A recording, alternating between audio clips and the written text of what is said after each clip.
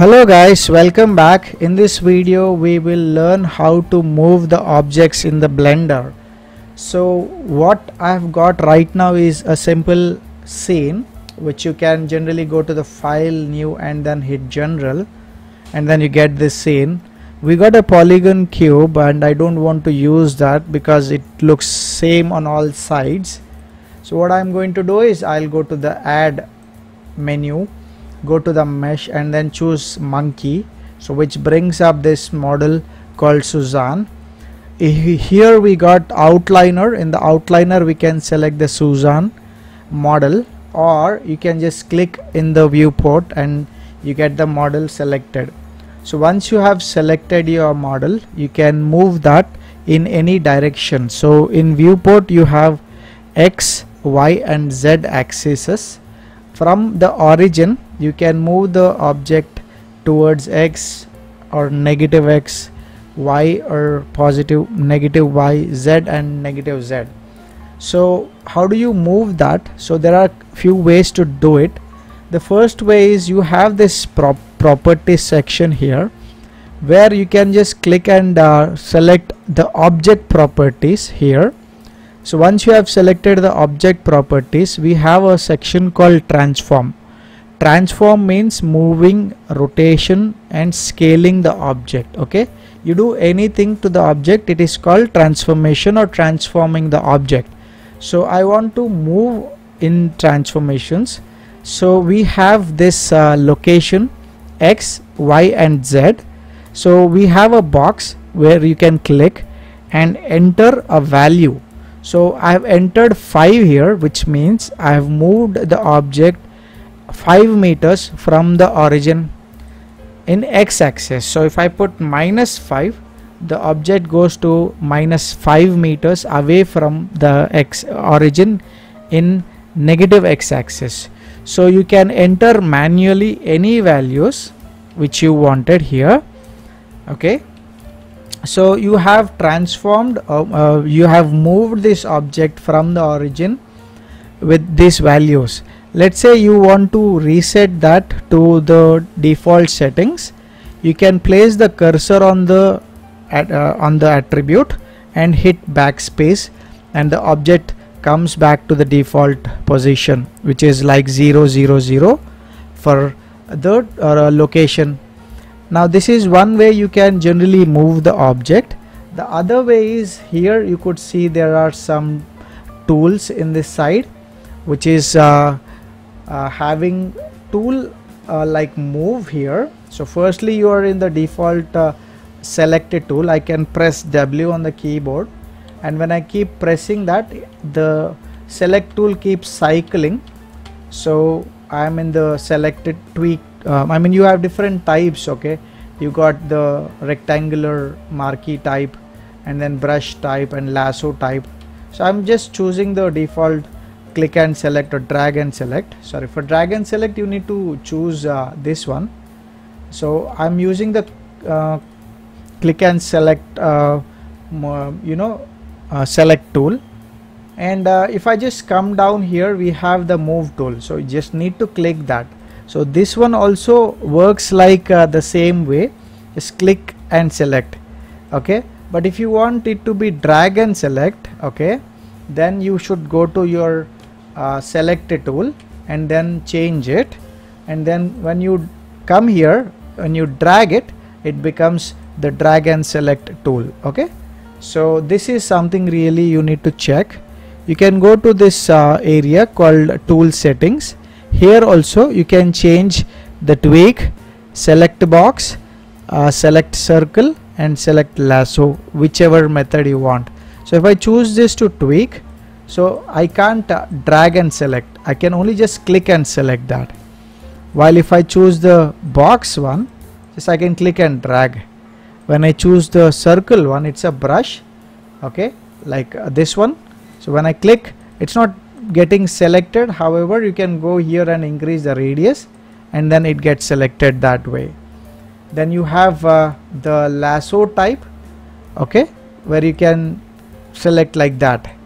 Okay, so you should keep your selected type here. Okay, which is going to be the box, which is very comfortable way of selecting things. Okay, so I've got this manipulator right now in the handle. So you could see there are red, green and blue handles, arrowheads. So red, green, blue, which is like RGB, X, Y, Z.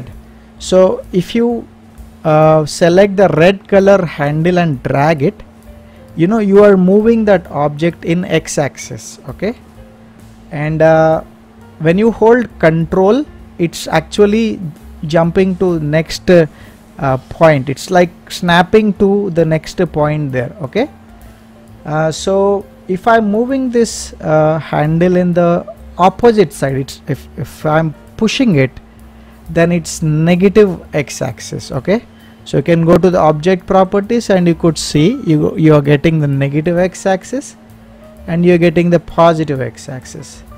Right now I'm in 0.5733. Now if I hold control and drag, it's now 1.5733. okay, so you moving it like 1 unit. And when you move this in the blue color axis, you are actually moving in the z axis. Opposite side is minus z, and this is positive y, and this is negative y. So you can move in any direction you wanted it to. So to access this tool, okay, you need to I mean, the shortcut is like there is a shortcut called G, but it generally takes you to a different way of moving.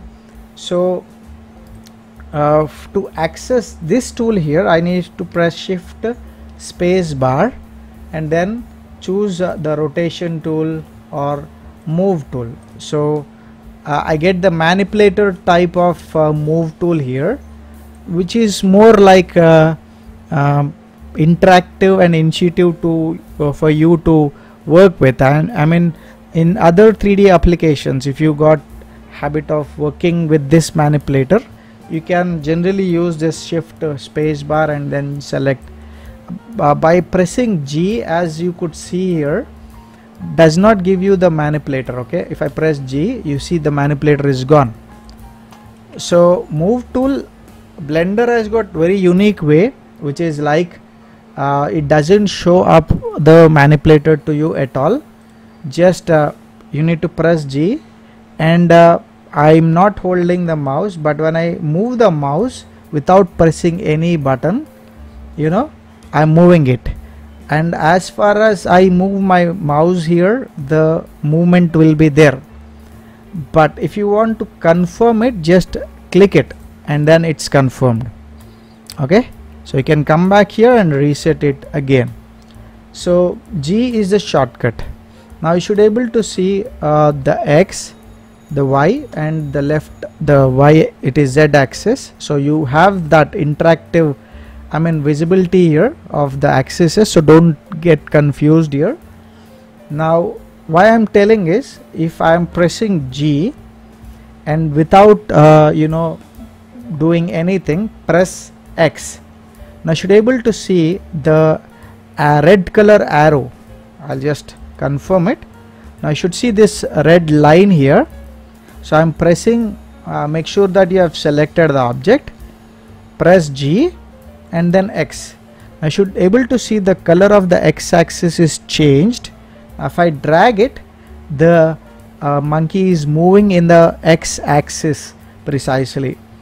And again, if I want to confirm, just click and it's confirmed there. So I'm bringing back to the origin again.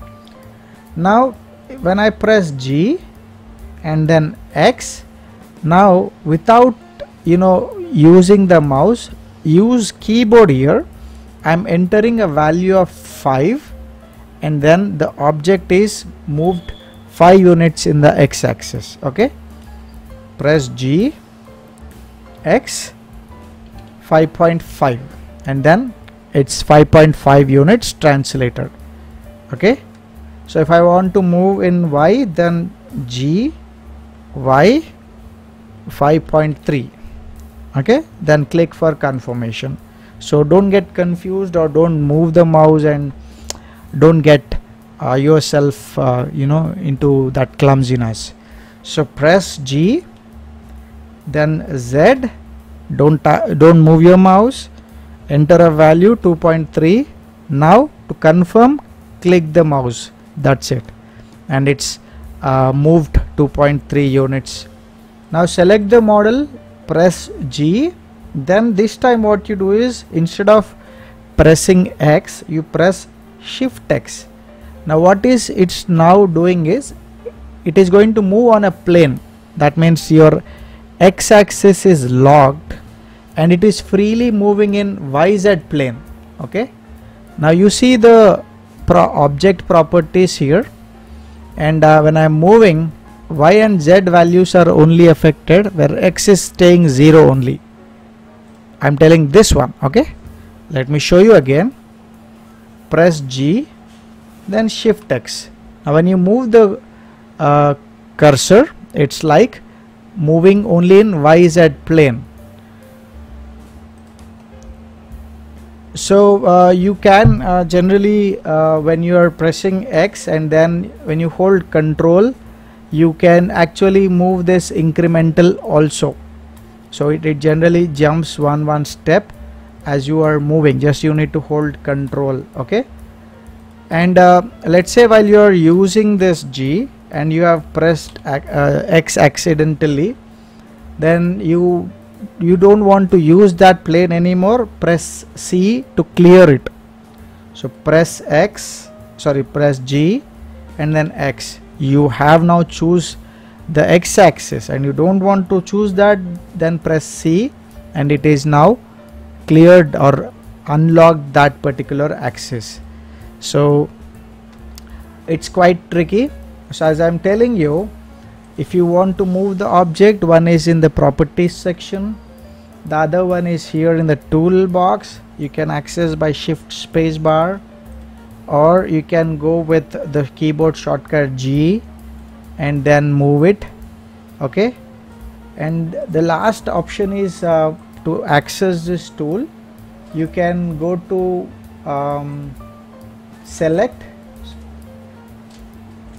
object, transform, and then you have the move here. Okay, so you can do that and then move the object. Okay, object, transform, and then you got the right transform handle there.